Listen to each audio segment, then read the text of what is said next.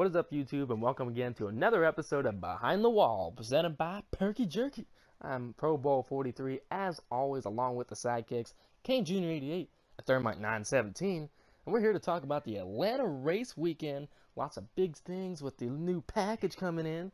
So we got the Xfinity race, the Renai 250, the truck race, Ultimate Tailgating 200, and the Cup race, Folds of Honor Quick Trip 500. So Kane has the race recap. Get that ball rolling. I will. Aric Almirola started on the pole, his first since the 2012 Coke 600. But Ricky Stenhouse Jr. made the outside lane work on the initial start and managed to grab the lead from Almirola and led lap 1. Early on, we had multiple grooves all around the track, which is something I never thought I would say about Atlanta. But then lap 35, the competition caution comes out since overnight rain washed away all the rubber. Everybody came to pit road, and Kyle Larson wins the race off. Larson then pulls away to a huge lead over Almirola and very easily wins stage 1. Kevin Harvick ends up winning the race off pit road under the stage caution and maintains the lead after an insane restart that saw Kurt Busch try to squeeze 3 wide between him and Larson through the middle. But then midway through stage 2, green flag pit stops come and go, Larson cycling back to the lead. And as the stage wound down, Larson and Harvick engage in a little battle for the lead, with Harvick coming out on the winning end, and he goes on to win stage number 2. And then on the ensuing restart, Larson grabbed the lead back from Harvick as Harvick got shuffled back to 4th. And things were all going peaches and cream until lap 222, when Kyle shredded a right rear tire, Kyle Busch, not Larson, while running inside the top 5, hurting the aerodynamics of his car. Under the ensuing pit stops, Larson has won the race off, but he got busted for speeding on pit road, so he has to drop to the rear. And shortly after the restart, Ryan Blaney gets the lead from Harvick, bringing Martin Truex Jr. and Joey Logano following close behind. So on the next round, the green flag pit stops were underway with just 54 laps to go. Ryan Preece was looking down at his tack to watch his speed on pit road, and he didn't see the 52 of BJ McLeod come to a stop and just pile drove him and did some pretty good damage to that 47 car. Unfortunately, he ended up driving back on the track, dropping radiator fluid and all kinds of other shit, and that brought out the caution, and it really fucked things up for the leaders, as shortly after that show, Joey Logano and Kurt Busch ended up being the only 2 cars on the lead lap. So they pit, everybody else took the wave around, and we restarted with just about 40 laps to go. Brad Keselowski grabbed the lead from Logano with 32 to go and pretty much held on from then on out. But then we had some drama mid-pack as Logano, who was running second, had to make an unscheduled pit stop for a loose wheel, while 5th place Daniel Hemrick ended up cutting a right front tire, ruining great runs for both of them. And Ryan Blaney, who was also running inside the top 10, he has to pit for a flat as well. But then things start to really ramp up with 6 to go as Brad starts to back off a ton, allowing Martin Truex Jr. to close in and challenge for the lead.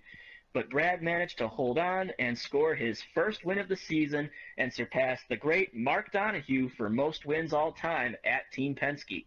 So Brad brings home the win. Martin Truex Jr. was second, with Kurt Busch in third, Kevin Harvick 4th, Clint Bowyer was 5th, Kyle Busch rebounded to finish 6th, Erik Jones winds up in 7th, Aric Almirola finished 8th, Chris Buescher, he had a great run, comes home 9th, and Daniel Suarez rounds out the top 10.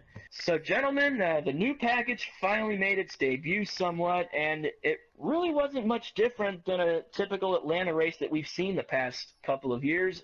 So, what are your ratings? We are going to start with Nick. Take it away. Yeah, I do agree with you, and that's why I'm going to give this race a 6 out of 10. It basically was like a classic old Atlanta race. There's really nothing to complain about, but I didn't really see enough from the new package yet to say it was a huge success. I mean, guys were slipping and sliding like you would normally see at this track, and the restarts were just crazy at times. But, I mean, you know, the leaders were kind of in a league of their own. It was really hard with the dirty air still to really do anything in traffic, and, you know, it wasn't really bad by any means, but I was just kind of hoping for a little more based on all the hype they were giving this thing. So, you know, I'll go with my 6 out of 10. Tyler? Yeah, 6 sounds right. So that's what I'll give it to. The restarts were insane. That was kind of one of the best parts of this race. And we almost got a really great finish, you know that? It was almost one of them classic Atlanta finishes, Daryl. And it was just a real decent race kind of all around. Just so tough to pass. It's just really baffling to me how cars that were so good, for example, like Eric Almirola, who started on the pole, he was really stout early, had his penalty early, and really never recovered. And Kyle Larson being the biggest surprise out of them all, winning the first stage, getting second in the second stage, and had his speeding penalty and just couldn't go anywhere. Never even broke back into the top 10. And he had nearly half a race to get back up there.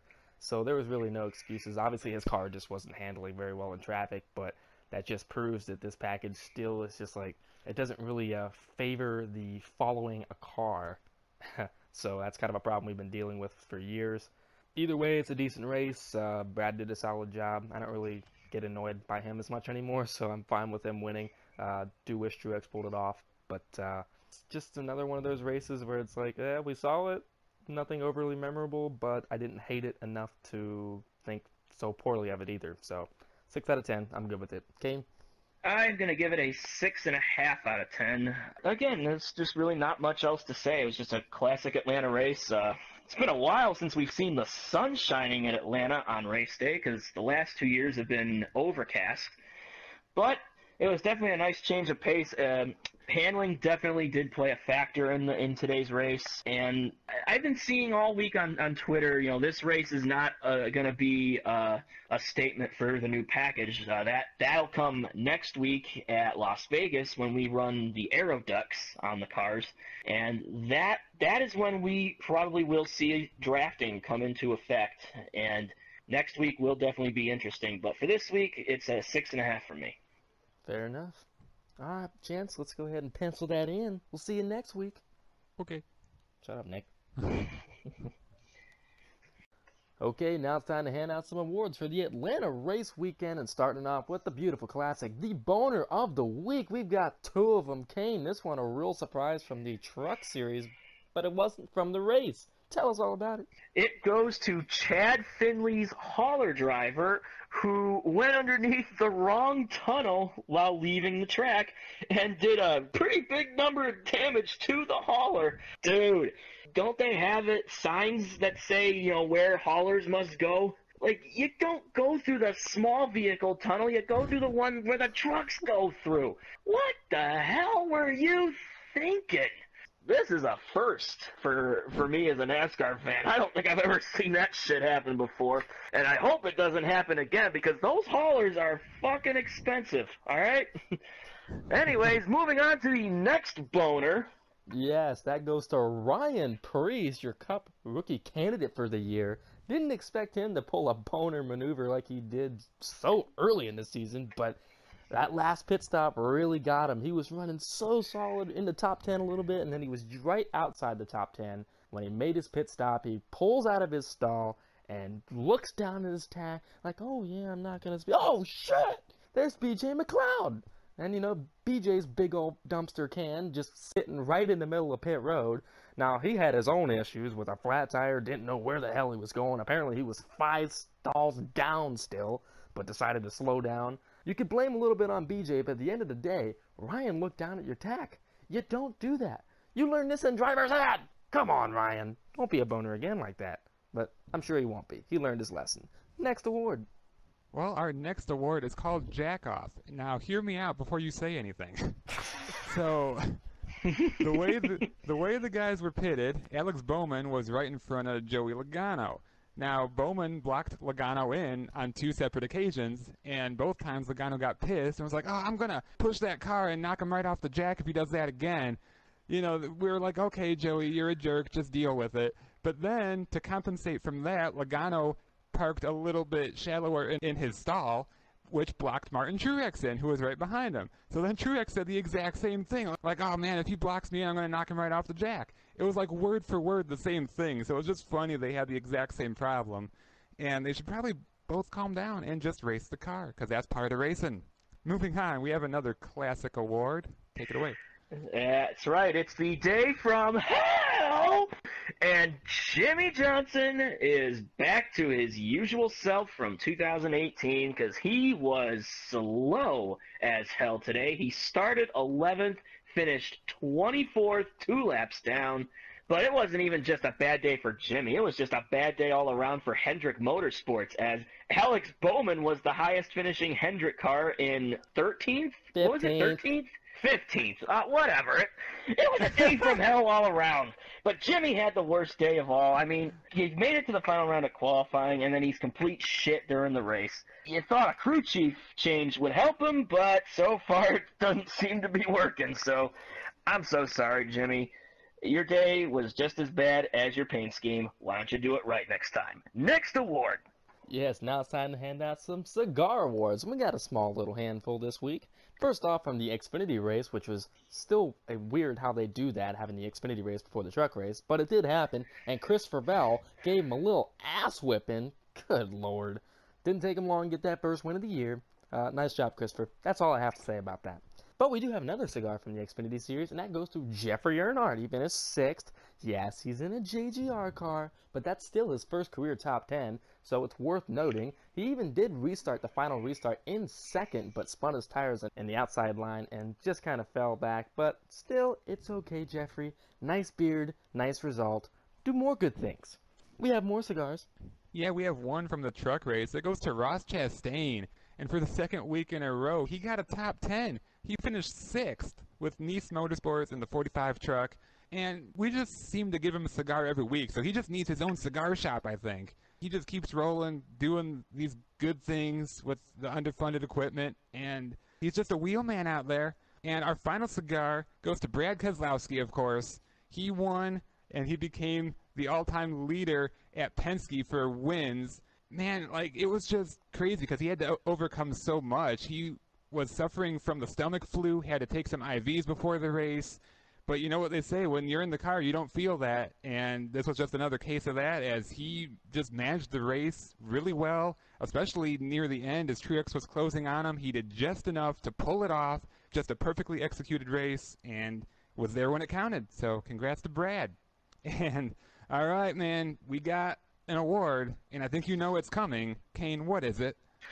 Oh my God, for the first time in 2019, it's the crying towel! Oh my God, and it goes to Ricky Stenhouse Jr. Oh, everybody was all salted over the Daytona 500 because of the way he raced. Well, they're right to be salted because he races like a complete jackass at Daytona for some reason. And when he finally watched Radioactive this week and saw just how salted they were, he's like, oh, I'm not working with these guys anymore. God, suck. He's awful. We gotta get this 17 out of the way. If we don't get away from this 15, we're gonna be in the back. Oh, Ricky! Why have you gotta be such a whiner about all this? They're right! You do race like a complete jackass at Daytona, but yet you think you're all hot shit because you've won 2 plate races in 2017. Well, let's see. It hasn't worked out for you so far, has it? Oh, my God. You gotta stop doing this, Ricky. You're hurting yourself, you're hurting your team, and you're hurting all the fellow drivers around you by saying this shit like that. It's called co-opetition, as Darrell Waltrip would say back in the early thousands. Why don't you actually cooperate with your fellow drivers instead of alienating them with your stupid things coming out of your mouth? You big crybaby! I was going to say something too, but I think you nailed it right there, Kane, so nice job. Thank you very much. That should double as a straitjacket award, damn it, because Ricky, you must be freaking crazy! Go get your little hug. Bitch! He's gonna need one after this. And it ain't coming from Danica either! She's too busy hugging the big cheese up in Wisconsin. Oh, Aaron, you're so much better than Ricky. I know. Apparently Aaron Rodgers is black now, but that's okay. I think we're done with the awards section. Aaron, get down from there. No. Well, it's that time once again to look at the best paint schemes of the week. We have 3 good ones, so enjoy the montage.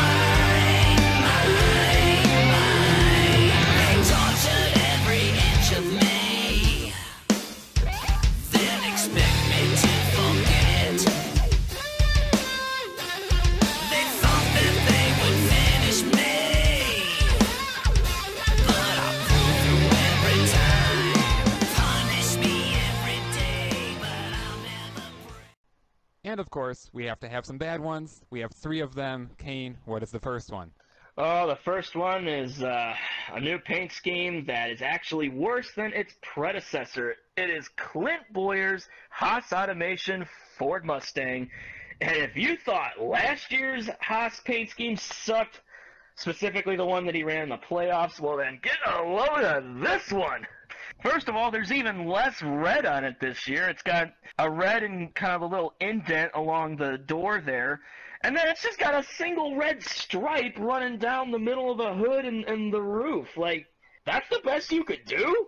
Oh my God, Stuart Haas. Whoever designed your paint schemes, they need help.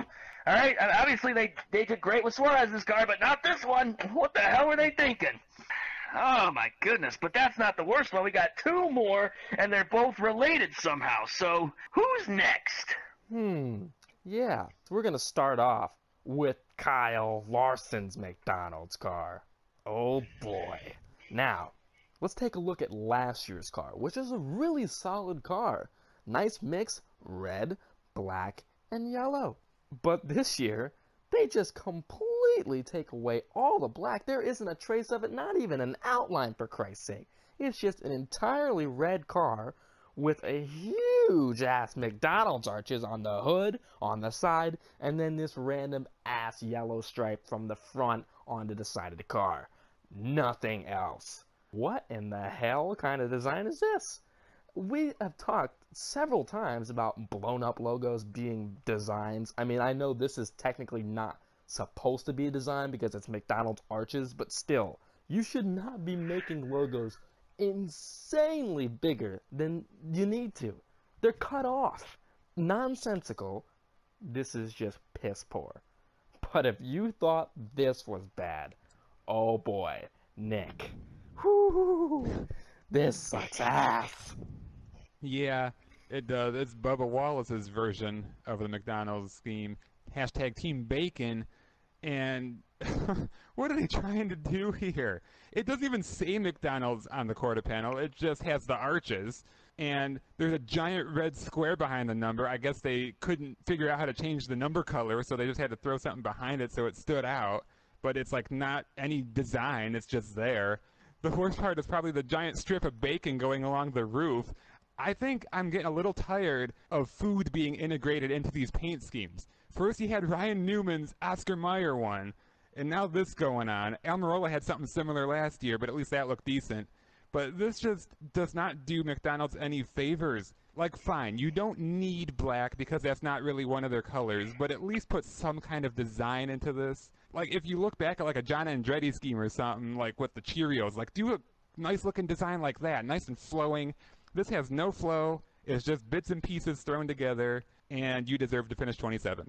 So, there you have it. These paint schemes just absolutely pissed on their little hashtag Team Classics, hashtag Team Bacon promotion. That's not how you promote things, damn it. With ass-looking schemes like that. Terrible. By the way, Nick Lamacki for hire. He's looking for a graphic design job. He will do better. I'm just saying, like, if you have a halfway decent promotion like this, and you're going to have a pair of cars, don't make them look this plain and uninspired. It doesn't help the promotion. That's not the point. Nope. Does it make me want to go to McDonald's? Hell no. I mean, I might still get me a Big Mac, but it sure as shit ain't because of these cars. Do better next time, or don't. I really don't give a damn. We're still going to talk negatively because you deserve it. Bye! Jesus Christ!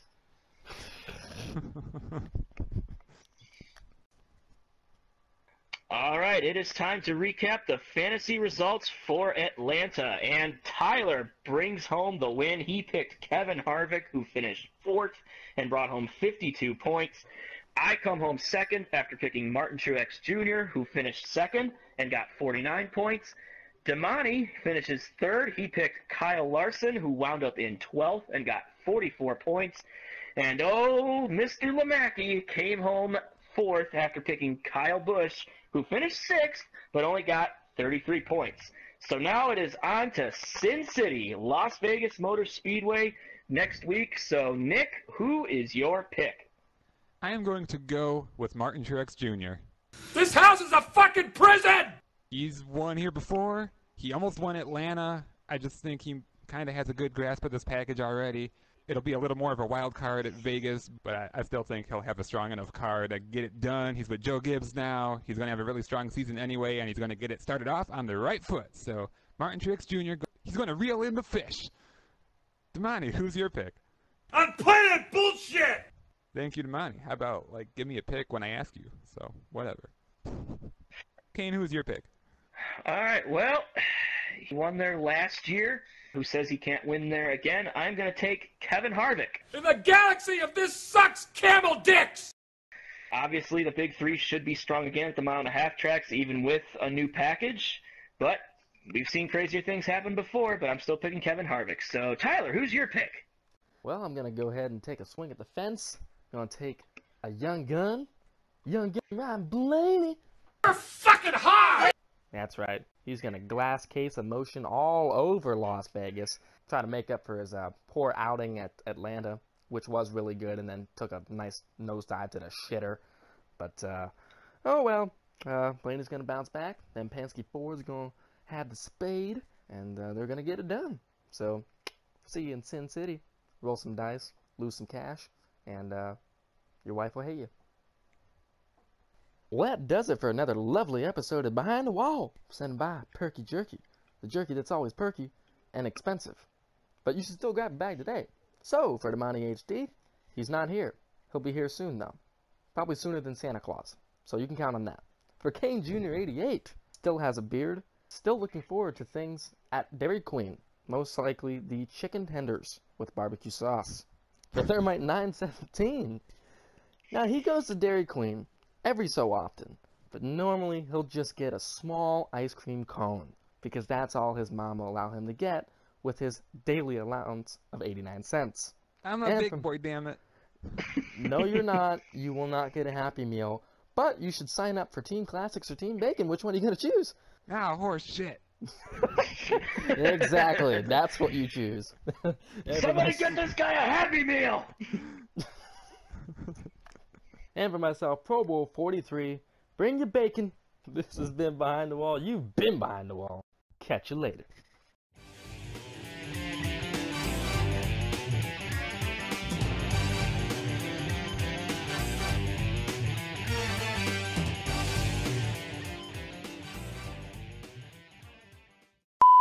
Hold on, guys, make a sec.